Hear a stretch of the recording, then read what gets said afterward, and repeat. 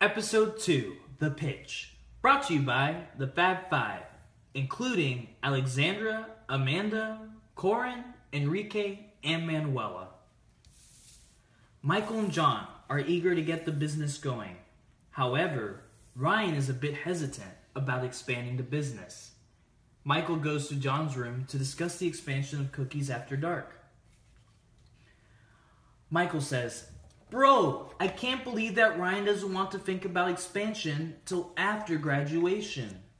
Just think, if we wait a few years until after graduation, there might be competition in our market and our business could possibly lose its success."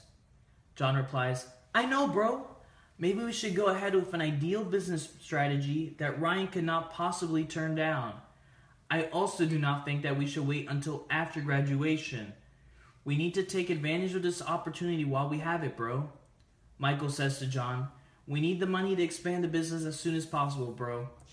John responds back saying, "We will need to speak to our parents for help, bro. They know what the business world is like, and we could use their expertise."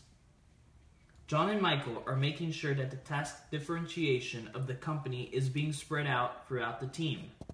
Michael and his parents are assigned with the chore of handling the logistics of the company.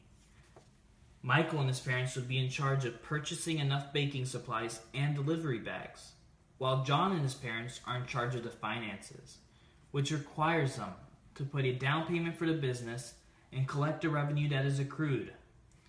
Michael and John's parents agreed to get their franchise started as long as they get free cookies in return.